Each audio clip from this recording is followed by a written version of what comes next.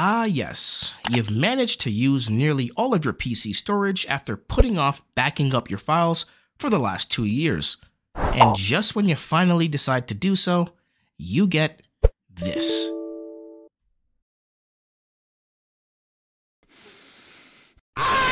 What is going on, guys? I am AJ and today we're going to be covering RAID.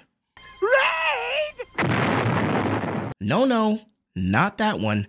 Now that I've dated myself, I'm talking about one way you can back up your data. So stick around and let's discuss this.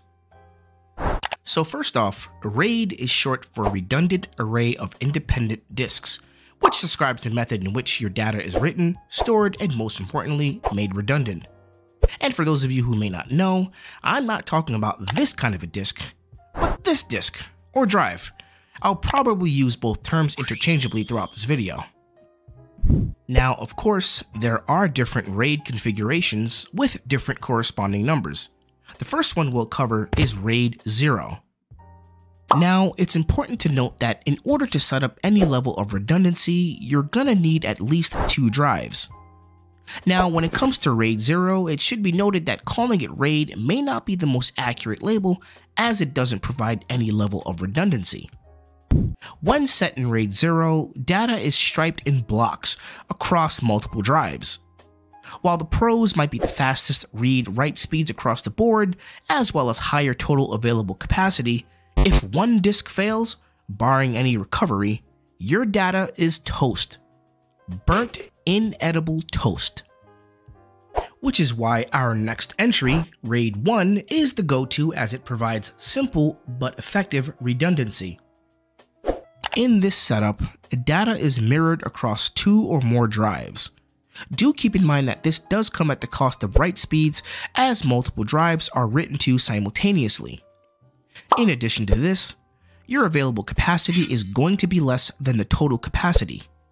If, for example, you have 2 10TB drives, rather than have 20 total terabytes of storage, you'll have 10 as the data written to both will be identical.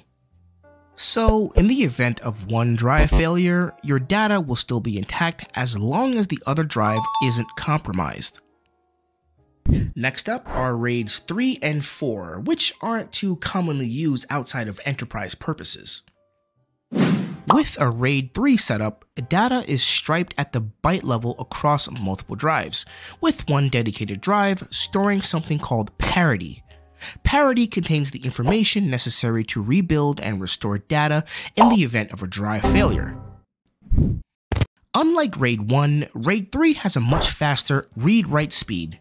Because of this, this mode is best when used by high-demand applications like live streaming, broadcasting, and large-scale video production.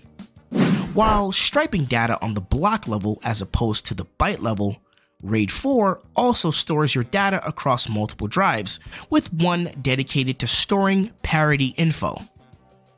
Now with RAID 5, the data is striped across multiple drives, with parity being stored in each as opposed to one dedicated drive.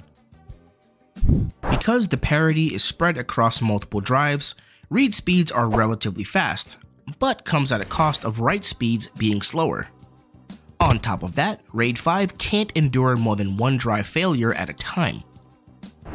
When it comes to both speed and redundancy, RAID 5 is the most balanced and commonly used configuration. RAID 6 can be considered an extension of RAID 5, as it essentially doubles the parity, extending its tolerance to allow up to 2 drive failures instead of just 1. Both of these configurations are best suited for large file and application servers.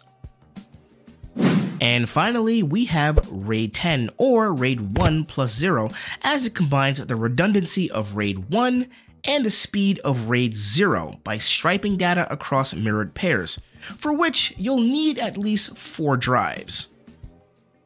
RAID 10 offers balanced speed and fault tolerance. Since data is mirrored like RAID 1, should one disk fail, your data is still safe. On top of this, the lack of any parity calculations allows this setup to operate as fast as it does.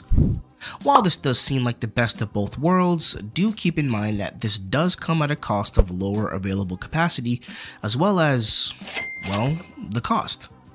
which is why RAID 10 is more common when it comes to massive database servers. Let me know what you guys think down in the comments, and if you want to hear me ramble on about PC related content, then mosey on over to this video right here.